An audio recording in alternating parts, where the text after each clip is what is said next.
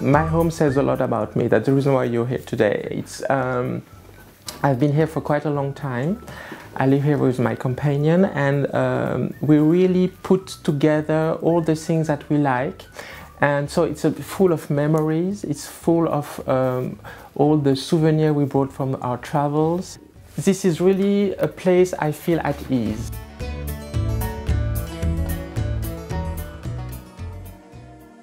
Now I've been with the house and Mr. Lacroix for a long time, 17 years, and since his departure, I've got my team, of course, and we work together on the men's lines, accessories, and now also home decoration, well, a lot of things.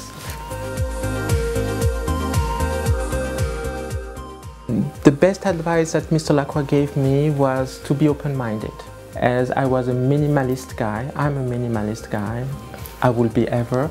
But of course, working for Mr. Lacroix, you can't be minimalist.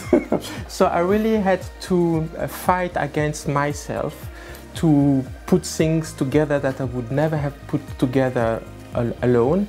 But after a while, you know, I learned so much things, you know, and it was wonderful. That was a wonderful lesson that he gave me. I think that's the general opinion about the house right now, still today, is the haute couture collection. So we have a few amazing pieces in the archives that are for me symbolic of Lacroix. As for example, there is a dress from 2003, which was a wedding dress, and it's made out of torero cape. And this dress happened to be very successful. Madonna picked it up and she did the pictures with it, with Stephen Klein.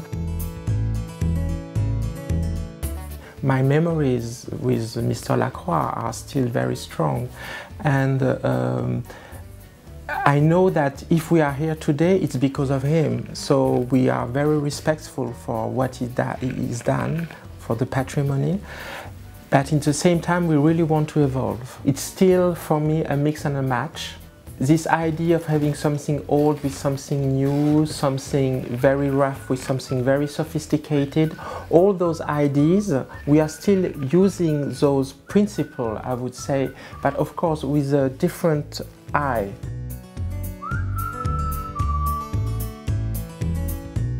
So we did the first show ever at Lacroix for the men's wear, and I just wanted people to understand that there is a change now at Lacroix, that we are really working for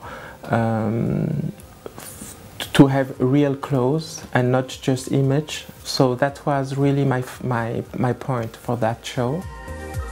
I really want to work a lot about details, you know, see, oh look, the pocket is made like this is very nice. That I really want that kind of sensation, you know, people to be happy with their clothes, even if from afar it looks like a normal jacket. But they know that this is a Lacroix jacket because of the lining, because of the detailing, because of the small little things that is made more for the customer than for the friends of the customer.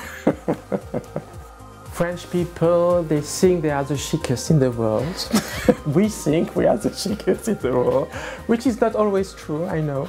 And I'm making fun of it, but I mean, because I'm living in Paris, so I love it.